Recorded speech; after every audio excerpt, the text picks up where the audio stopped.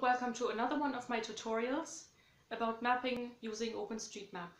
This time we're going to use the app StreetComplete, which is an Android app. So a couple of weeks ago I surveyed memorial plaques in Kilkenny, and I learned that it is very helpful to know which house has which number to put the position of the plaque on the right house.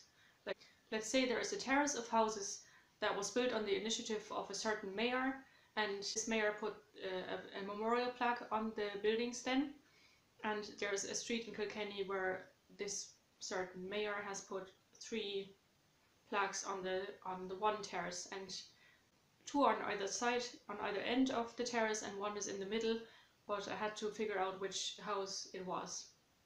And for that purpose it is very important to have house numbers on the map. And for any type of purpose it is important to have house numbers. This is just to justify why it is important for a heritage society to add house numbers. In Ireland, buildings have been added to OpenStreetmap in a systematic manner since November 2019. And if you want to join that project, just visit tasks.openstreetmap.ie and find your way around there. But you kind of have to have done a bit of mapping beforehand. At least watch one of my introductory tutorials into the ID editor, or find another one by someone else, like Tad Cantwell has done one, which is on the OpenStreetmap Ireland YouTube channel. And yes, I admit that requires a bit more effort to begin with, but you can make all these efforts into social events, offline or online. And you might be lucky that you live in a county that has already been mapped in a way that all the buildings have been added, like Kilkenny. Or just happen to be in a town that was part of our buildings project. So let's presume you're lucky enough to live in Kilkenny, Waterford or Carlow counties, that is, where the buildings project has been finished and all the buildings have been added to the map. So here's an idea for a project after lockdown, of course. Maybe pair up a youngish person with an Android smartphone with an older local person and let them map street names, house numbers, and even more details about the buildings. Using StreetComplete, in my experience, that results in really slow walks. And you might wonder, where does the heritage come in that? Well, apart from your streetscape being part of your local heritage, why not record the older person talking about their memories connected to the houses being mapped? So just have a voice recording app running in the background, or have a dictaphone. But for the mapping part, we'll use the app StreetComplete. It is a very handy and super easy to use app for Android phones. You can download it from the Google App Store, and you can use different providers to log in, but I would say that your OpenStreetmap account is the safest bet. Presuming you have already created one. If you haven't, that would be a good point to do it. So once you've started the app and logged in, you can go to the settings and choose the quests you need for this project. Those would be the ones relating to street names, house numbers, and building types. The app will only ask for house numbers for residential or commercial buildings, not for sheds or garages. So adding the building type might be the step before the house numbers. All the information is automatically uploaded to OpenStreetmap for anyone to use. You can of course go in with an editor later on if you made a mistake or you noticed a missing or recently demolished building.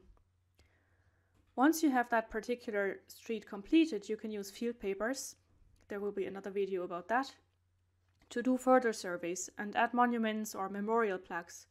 Because now you can say, when you're going around with your field papers, this plaque is on number 19, and this will help you to add this information to OpenStreetmap. Whereas beforehand there might just be unnumbered houses and it'd be difficult to recognize the house that the plaque goes on.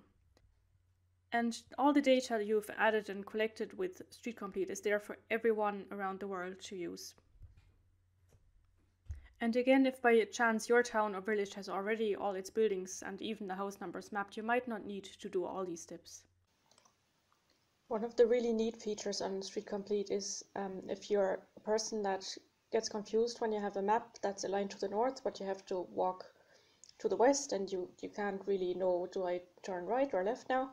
When you come to a corner, is that in the app you can just turn the map so it is aligned to where you're walking. So if I'm in Magdalen Street and I want to go towards John Street, I can just turn it like that And the map will just follow me around wherever I go.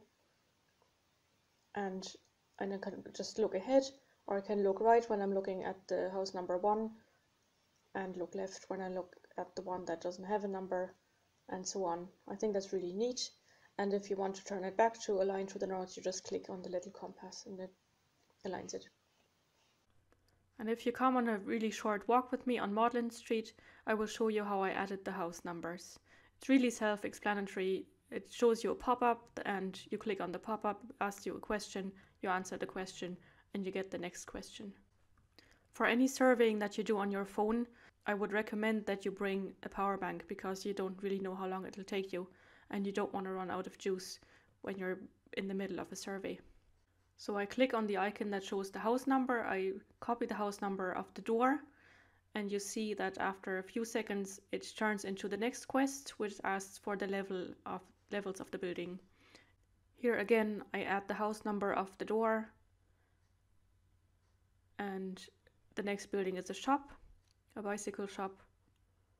So I add the name for the shop. Sometimes it will not have a house number, so you just go under other answers and it gives you there is no house number. And this one I went into OpenStreetmap later and split the building because it's actually 2 houses, and I indicated that by putting in the house numbers 91 to 92. And this one as well I had to split.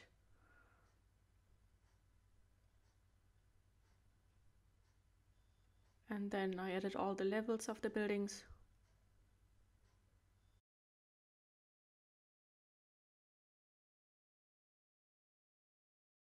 If you have a look at all the other quests, you'll notice that there are a few tourism-related ones, and we all know how heritage and tourism are connected.